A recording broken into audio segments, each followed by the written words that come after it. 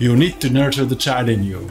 This can be done as long as you remain curious about the world. My name is Mariusz, and today I want to show you my newest project. It's been 6 months since I decided to reignite my childhood fantasy and study new development path, learn 3-dimensional technical design with Snapmaker. After I take some experience, I decided that I was ready to start implementing the idea of a mechanical neon with my logo. The main inspiration was a planetary gear.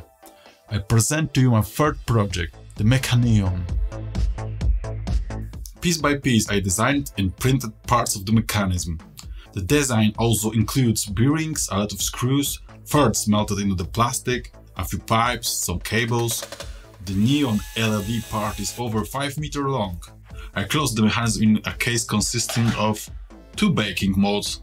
There are 4 plates around the mechanism. They can be easily replaced with others. I used epoxy resin to fill the letters. Another element of the design that I got to know was the stepper motor driving the planetary gear.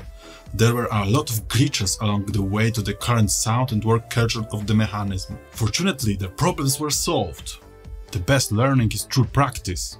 When I finished the neon, I missed the cover for power supplies, stepper motor driver and the Arduino. I was thinking how to do it, however, I did not want to print it all. In the meantime, I bought CNC module for my Snapmaker.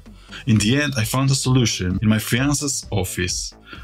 The basis of my power supply and switches housing is a tissue box.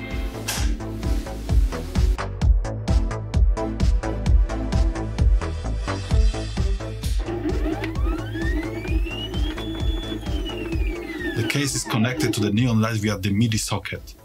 The whole thing can be hung on the wall. If someone had told me 6 months ago that I would build such a structure myself, I would not believe it. Today I'm proud to present it on the exhibition site of my photo studio. Self-made, combining computer design, 3D printing, CNC milling with manual work. Looking at it, I take great pride in my creation and I'm eager to further experiment and create.